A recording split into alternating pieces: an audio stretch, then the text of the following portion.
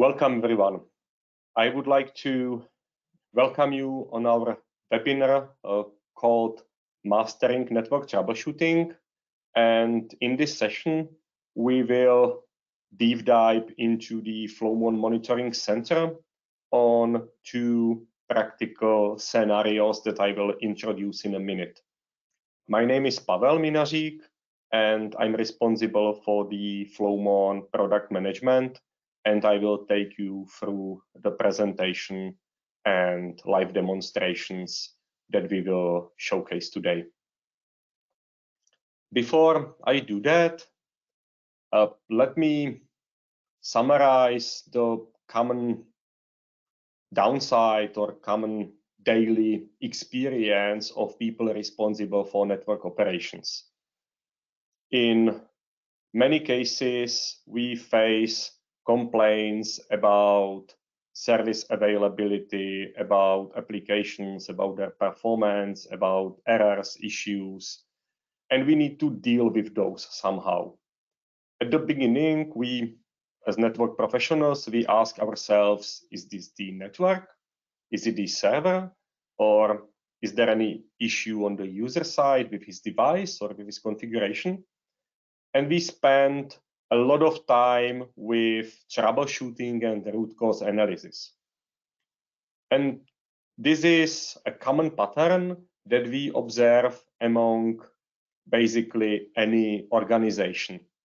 In a recent report published by EMA organization about network management megatrends, when you go through the findings in this report, you will basically summarize the time spent on troubleshooting issues or generating reports to more than 3 hours every day that network professionals spend on these time-consuming and troublesome tasks instead of working on strategic projects, instead of working on innovation that kind of contributes to the business of the organization. So it's a common pattern, and I'll show you how you can use Flowmon to deal with these daily troubleshooting in an easy and straightforward way. So let me introduce you the first scenario. This is one of the most common things that you are dealing with. It's simply called bandwidth utilization. So imagine that there are users sitting in a branch office location, and they are complaining about slow applications and slow internet in that specific branch office. And it's not for the first time when this is happening. It's a bit annoying, and you would like to resolve it once and for all. From the IT infrastructure monitoring, we can, of course, see that, yes, there is a network utilization, there is some bandwidth on the internet uplink. So you understand, yes, the internet uplink is actually saturated, but you have no idea who is responsible for that, what is being transferred, and you're not able to resolve the issue. You need to deep dive into the network traffic statistics to understand who talked to whom and what was actually the purpose of the network communication. So let me show you how you can proceed with Flowmon. So you'll start with an overview picture where you can understand your network topology, and you can understand that the internet uplink is being utilized. The line is turning red, so you understand that you have an issue here. From that high-level view, you can drill down on the traffic statistics level. You can understand the traffic spike, and you can drill down to the level of, let's say, top talkers in this case. So you understand who are actually the users that are consuming the most significant portion of the bandwidth, what are the public IPs or services that they are consuming, and you can very quickly understand what is the root cause of the issue and you can deal with that root cause of the issue. So what I'm going to show you in this live demo, in the first one, we will do exactly what we have seen on the slides. We will drill down from traffic statistics to understand who is actually consuming the bandwidth, and we will analyze what application is being used for that network traffic, so we can understand if it is legitimate or not. And in addition to that, I'm going to show you how you can actually look at your network utilization trends to understand if you need to adjust your capacity planning. So let me move to the Flowmon Monitoring Center, which is the user interface to understand and analyze network traffic. Here we are in the analysis part, and we're looking at traffic chart, and I'm very interested in this spike in the data upload during like around 12 p.m., a.m., whatever it is, that doesn't really matter much. So what I can do, I can select the specific time frame that I'm interested in to drill down, and by the right click, I'll get to the context menu where I have predefined the most common queries I can use to understand what's going on. So in this case, I will ask for top 10 statistics by IP conversations. Now I'm running the query on the fly, and I can immediately understand that this internal IP address is actually responsible for like 2/3 or maybe almost 3/4 of all the data, and it's all upload from the internal network to these external IP addresses. So now you would wonder what kind of application is that. So let me show you another analytic capabilities. In this filtering form, you can actually adjust how would you like to query the data, what is the aggregation parameter, and how would you like to sort the data. So let's add to the aggregation, let's add an application tag. So we will understand which application is actually being used. And when I run the query again, I can see that this traffic is actually classified as a BitTorrent networking. So I understand that this device or this user on the device is actually running BitTorrent, and in this case, through the BitTorrent, there is content being uploaded from our network to the public internet on this amount of traffic. So the traffic is definitely not legitimate, and it has a negative impact on the overall user experience in that location. So you can see how simple it is to troubleshoot a scenario like a bandwidth utilization. So let me now move to capacity planning part. So when it comes to the internet bandwidth, you would like to understand how you're doing, what is your trend, and if you need to plan for some more capacity. So let me show you how you can easily do that. So we have a view of all the internet traffic, which is organized by traffic, so basically bits per second, packets per second, flows per second, and you have a view for last 1 week, 1 month, or 1 year time frame. And what you can do, you can say, give me historical trends. So let's compare a whole week time frame with last 2, 4, and 6 weeks.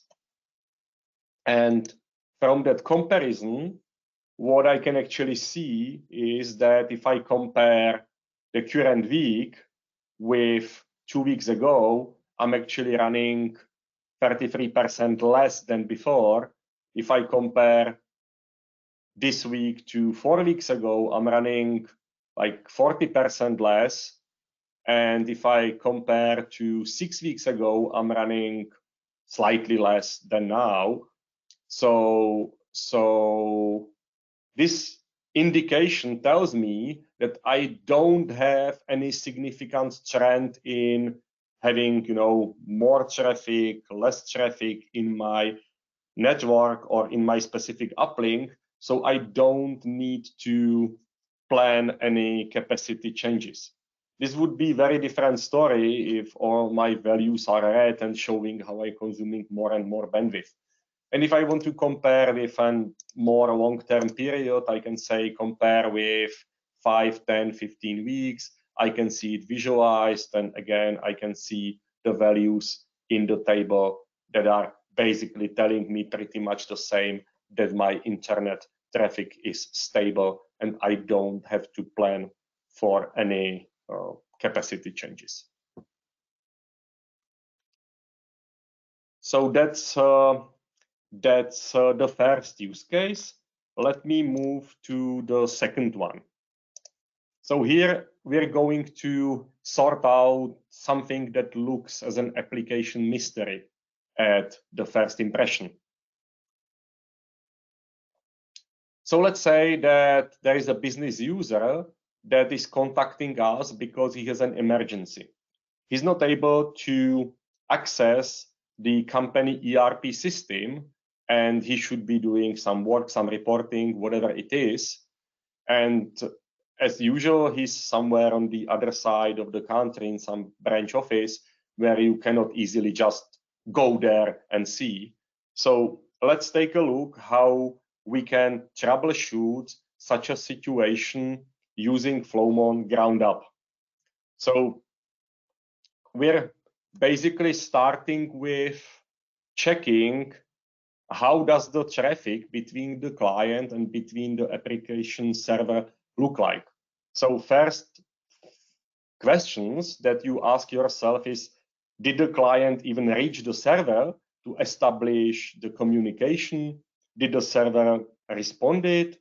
Are there any sessions really being established? So first thing that you try to do is to understand if it's a network issue or if it's an application issue. So let me show how we're going to progress that analysis. So let me move on to analysis, and let me just move to a specific time frame when the issue was actually happening.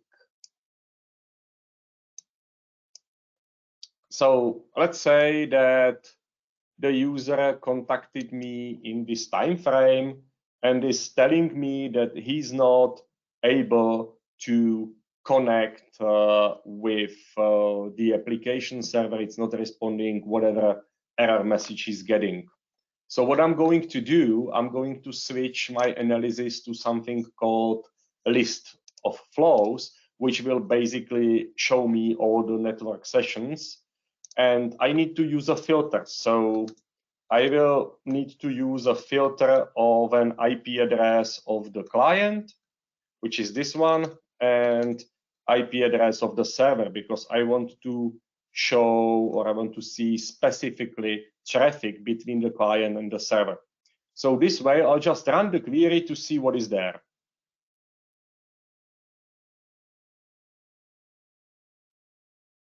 And it's actually surprising. I don't see any traffic between the client and between the server at all, which means that the client device did not even contact the server to establish the communication. So here, what you should ask yourself is, what are some protocol dependencies?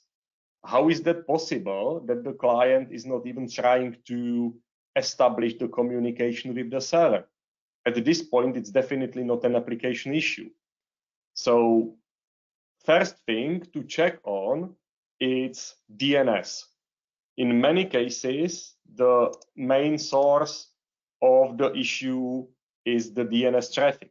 So let's see if the client is even able to resolve the domain name of the server. So let's expand the time frame a bit. Let's add another 5 minutes before the user reported the issue. And let's just see how the user is able to translate the DNS server name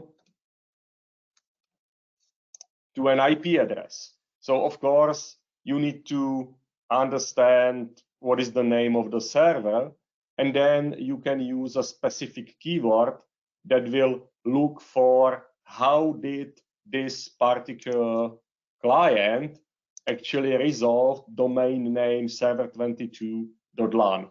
And that's another benefit of Flowmon, that it understands the application layer. So you are not limited to like layer 3, layer 4 information such as IP addresses, ports, protocols. You can also troubleshoot using layer 7 information, which is very, very useful. So let's see what we got. And also, I need to change the output. I need to change the view to DNS to make sure that I will add into the results of the analysis, that I will add specific columns that correspond to DNS traffic. As you can see here, you have a full control about the output. And when you analyze DNS traffic, it actually makes sense to add information from the DNS protocol into the output. So that's what I'm going to do now. And I see that this is the client. This is the DNS server that is being queried for this domain name. And the response getting back is non-existing domain, which is fairly obvious. The client is asking a public DNS server instead of using an internal company provided DNS server that can translate domain name from the internal segment to IP addresses. So you obviously need to fix that issue on the client side, and the client will start to use the proper DNS server. And once you do so, you can move on and you can validate that now the client is actually able to get the IP address of the server properly. So let's move on in the timeline and let's run the query again. And here you can see once the problem was actually fixed, you can see that the internal DNS server that should be used is now returning to the client the proper IP address of the server where the client should connect to. So now let's see if the application is already working well for the client or not, as the user is still claiming it's not working properly. So let's move on the timeline again. And let's now go back to the original query. So let's look at the traffic between the client and the server. I'm going back to the default view and let's run the query.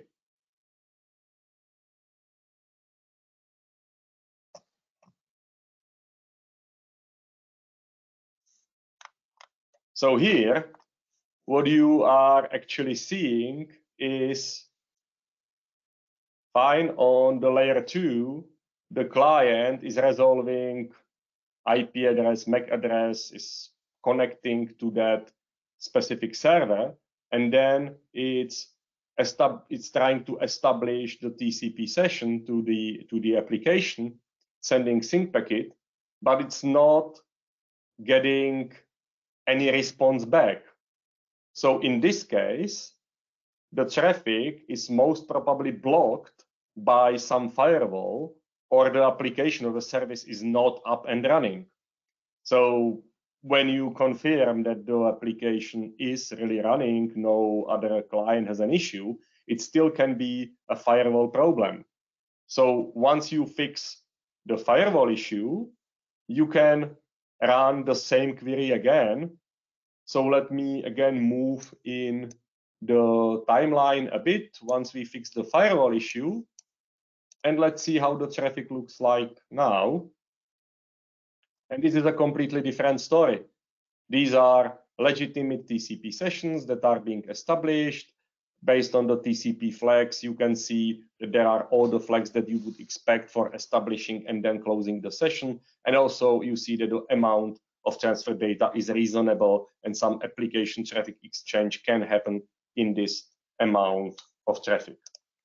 So with this, you were able to go through all the issues step by step, and just by looking at the network traffic, you were able to troubleshoot and understand what is wrong instead of doing some complicated pickups, instead of having some troubleshooting sessions with the user.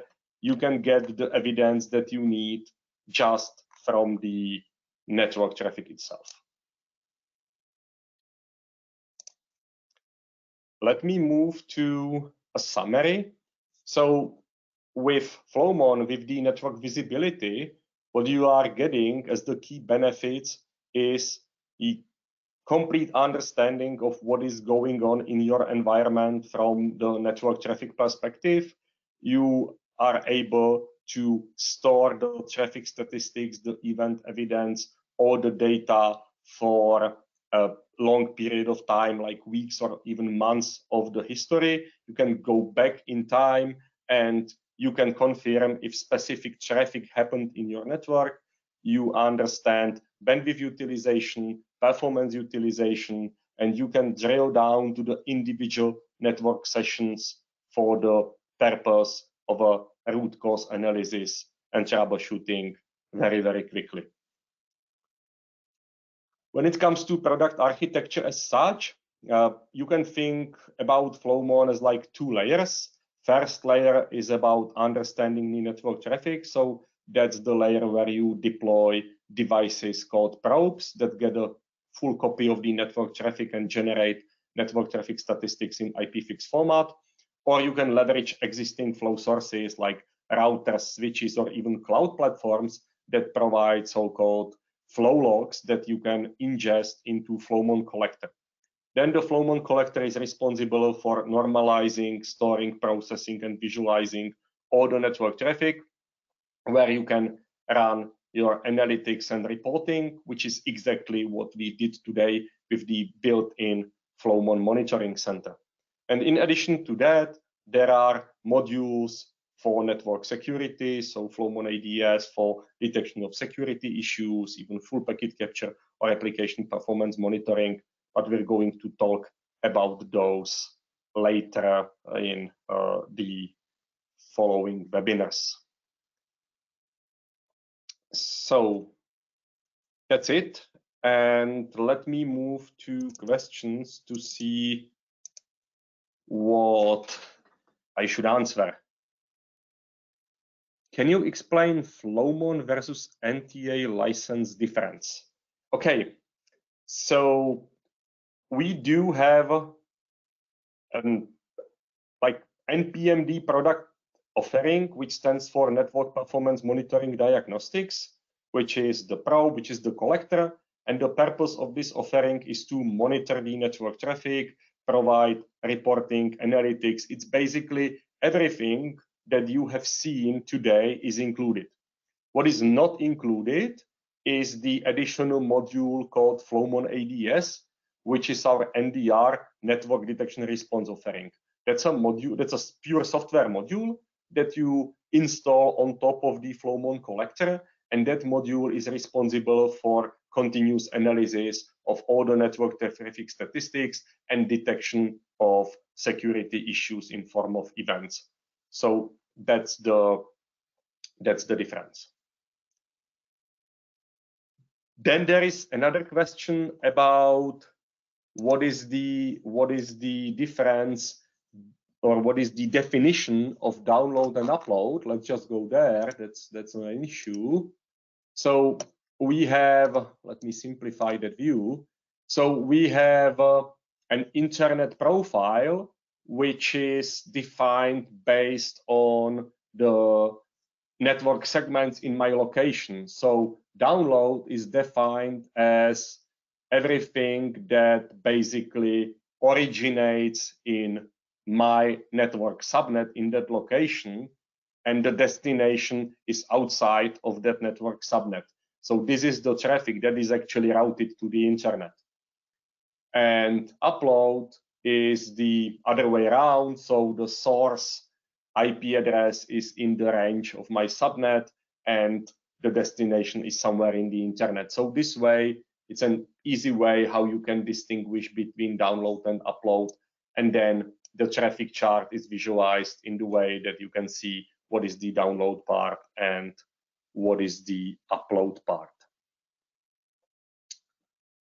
Next question is, Flowmon is stand-alone solution, or do I need WhatsApp Gold with add-on? No, so Flowmon and WhatsApp Gold are independent products, while these are integrated if you are using both products at the same time.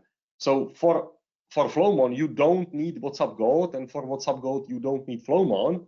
But when you have these two products in place, the data from Flowmon can be automatically integrated into dashboards and reports available in WhatsApp Gold. So you can have a combined perspective of IT infrastructure monitoring, like CPU utilization, memory utilization of individual servers. And at the same time, on the same screen, you can actually see network utilization of those same devices from Flowmon perspective. We're definitely going to showcase this on one of the future webinars.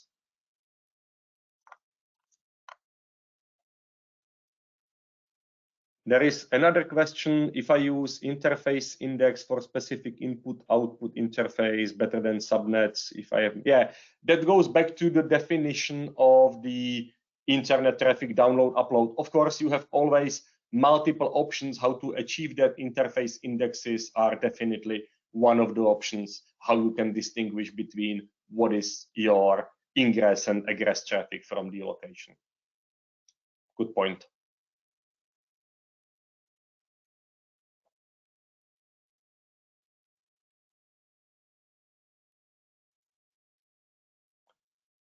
Okay, are there any further questions? Can you please explain about how sizing the Flowmon license? So for sizing Flowmon, you need to understand your high-level network topology. So you need to understand where you will get the network telemetry, if these are some core switches or some branch office routers, or where you are going to deploy the probes. If you are deploying probes, you need to understand how much traffic you need to analyze. So there is a different type of probes for 1 gigabit, 10 gigabit, or even 100 gigabit network interfaces. So all is based on your network topology and volume of traffic that you are going to measure. On the collector side, it's really about the retention period you want to achieve, because collector comes with a disk capacity. The primary licensing parameter for the collector is the available disk capacity that determines how long you will be able to store the data without any aggregation, without losing any detail. So these are the main parameters to understand the license. But of course, we can take this question offline and connect with you for more details or more detailed explanation.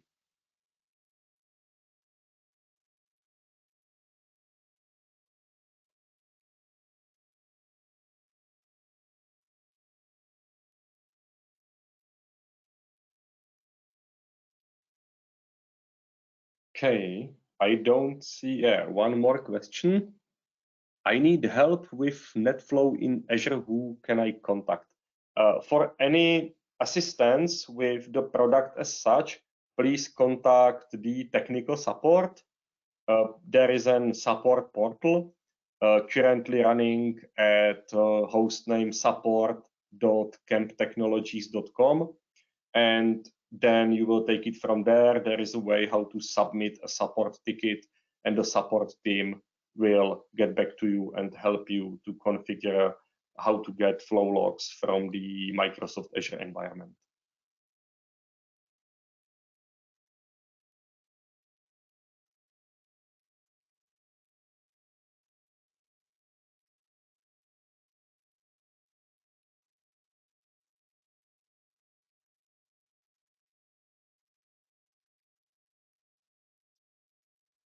I don't see any more questions. So thank you very much for joining the webinar. I hope that the information presented today are useful for you, and I'm looking forward to see you at one of our next webinars that are already planned. And I believe that the next topic is NDR, network detection response. Thank you. Goodbye.